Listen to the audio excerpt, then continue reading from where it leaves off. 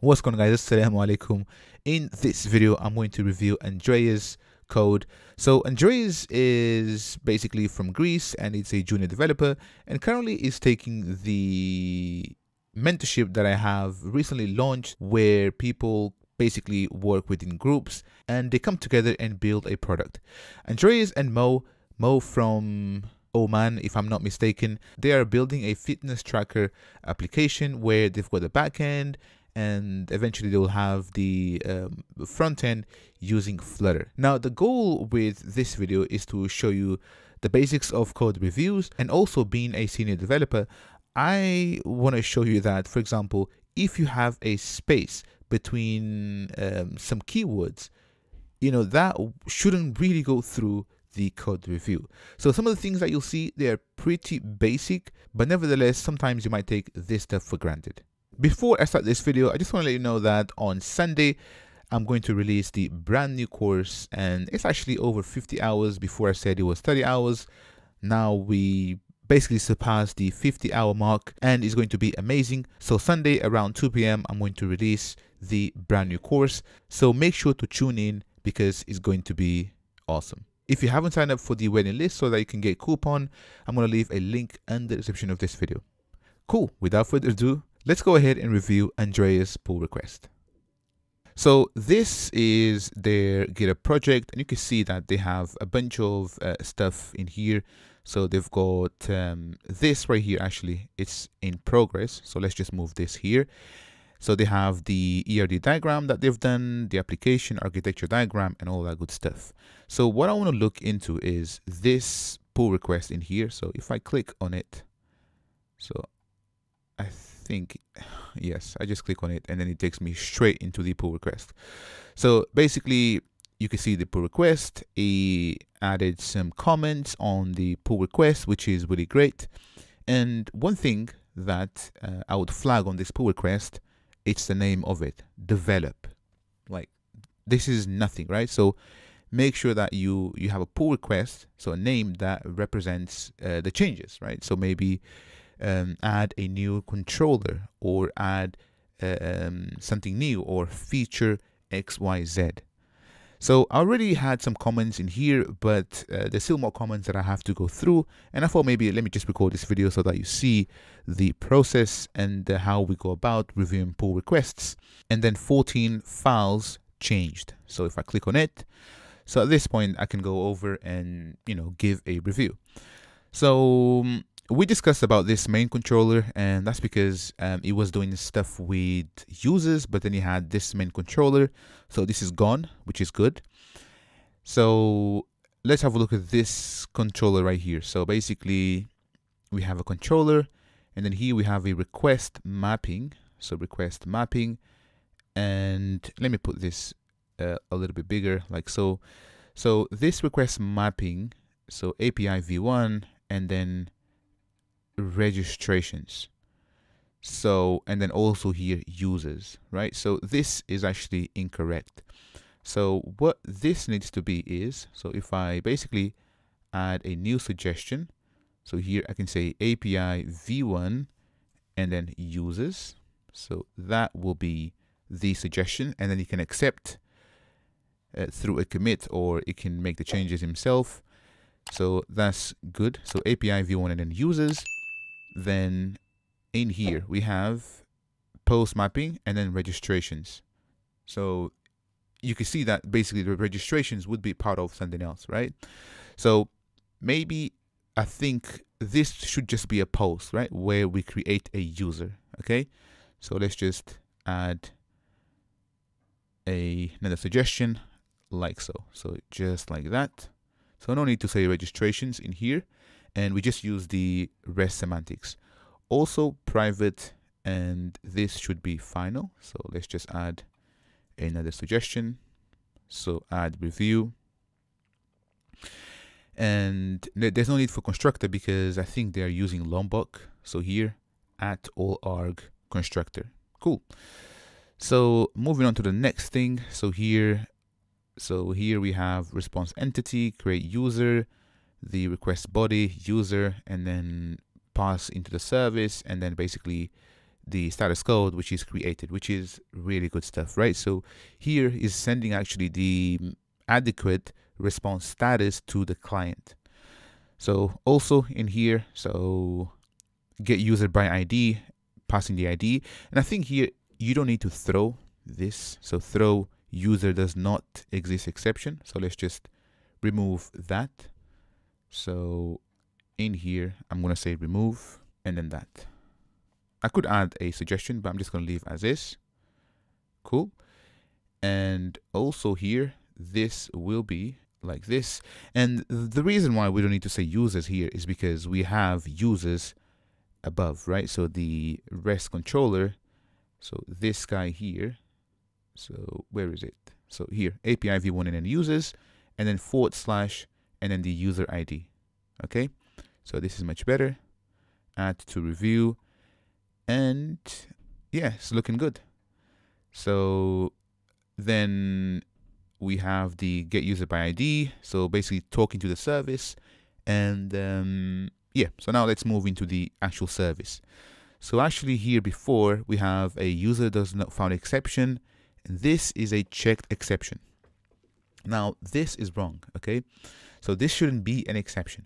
So we want the ability of not having to deal with this exception by using try catch, okay? So what we do here, so this should be a runtime exception. So this should be extends and then runtime, I think it's exception like that, or runtime exception like that. And there we go. So this is much better. And also within this class, we need to basically have the status code, okay? So here, let's just say at, I think it's response status, and then we pass the status. So basically 404, look into this annotation. Okay, cool. So this is much better. So add review, and you can see that there's a couple things also in here. There's a missing space, right? So basically space between, so between, what did I say? Yes, like that. So basically this and, oh, actually, let's just do this. So paste that and then say that this is like that with a space. There we go. Cool. So add this to review. And here we have users, which is fine. So it's just renaming the class. And so deleting the customer repository, which is okay. So we have user repository, that's fine. So this allows us to save. Then we have the interface.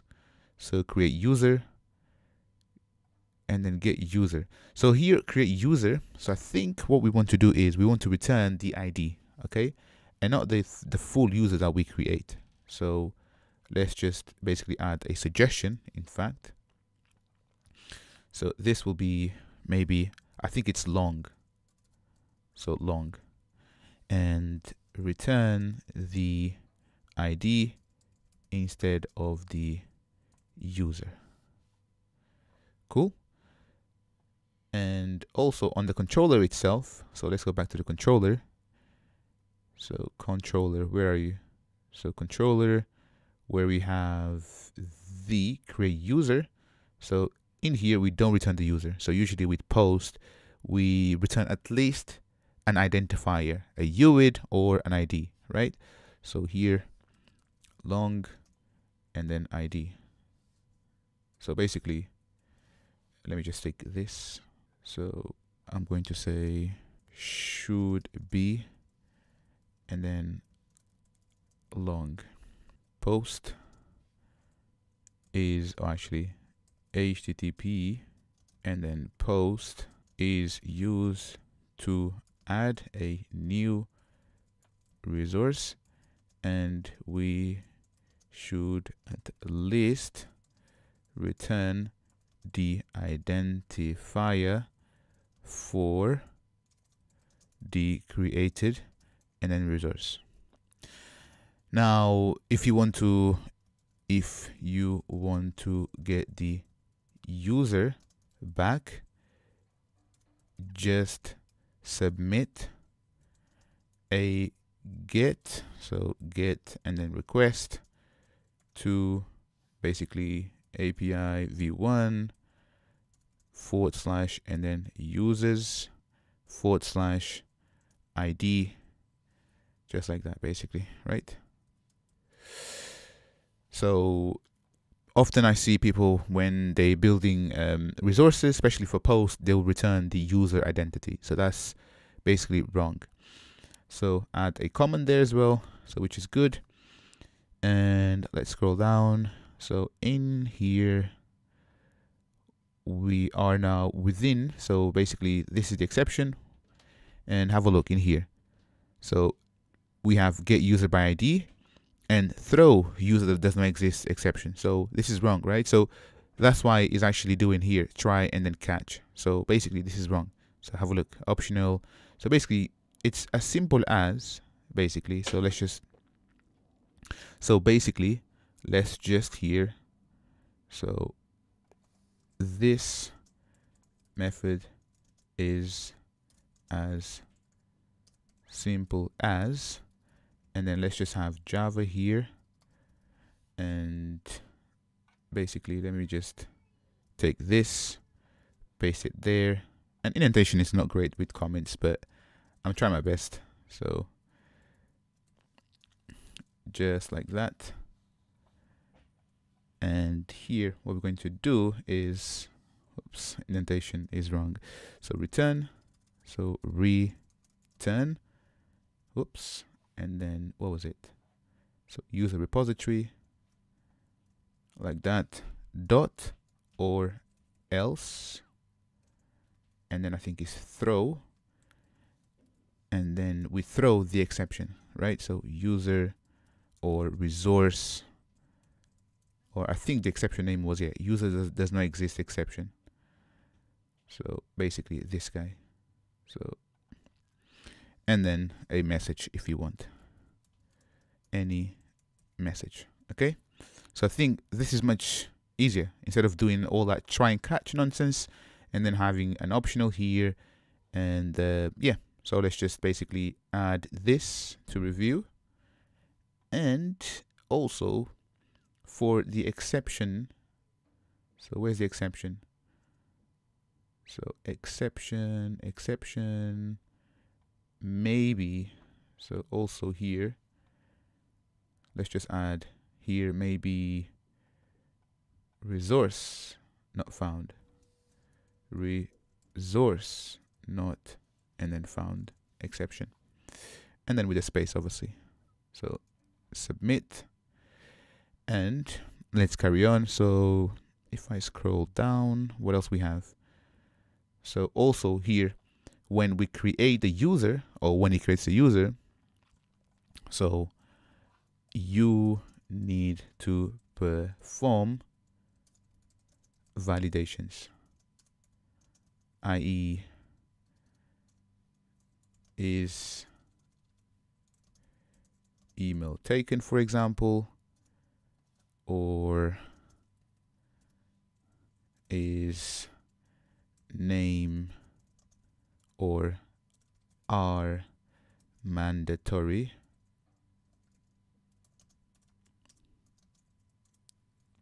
fields null, if so throw bad request, I can't type today, etc. right? So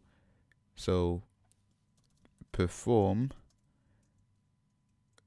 business logic before saving the user. Okay, cool. So add to review, and also here let's just say private and then final, add, and I think this is pretty much it. So also it did update the diagram. So we went over this with some improvements, which is good.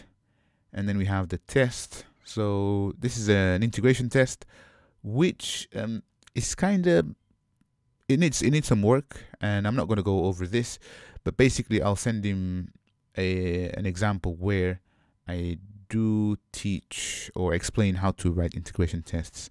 So this JSON right here, so this JSON blob, it's not how you pass payloads, okay? And yeah, so to be honest, this is it. So 14 comments in here, and what I'm going to do is request changes. So you can see that it's very small, but you can see all the changes that we went through. So basically all the suggestions, and literally you need to, like, if you're working within Teams, there's no way that this pull request will make its way to the main branch. Okay. And this is pretty much it for this review. Okie dokie, hopefully you enjoyed this video, and let me know whether I was too harsh or not, but I feel like some of the things that I did pointed out, they are really basic and nothing major, to be honest. And as he becomes a better software engineer, he will realize that yes, those are silly mistakes, and eventually he will basically focus on other things. But yeah, pretty much this is it. If you enjoyed this video, smash the like button, comment down below, let me know what you want to see next. If you haven't subscribed, do so. Also, if you haven't joined the community, I'm going to leave a link where you can join both Discord as well as the private Facebook group. This is pretty much it. Don't forget to join me on Sunday, because I'm going to release the full stack professional course, which will take you from a complete beginner to a professional in a matter of months. This is pretty much it. Catch me on Sunday. Assalamu alaikum.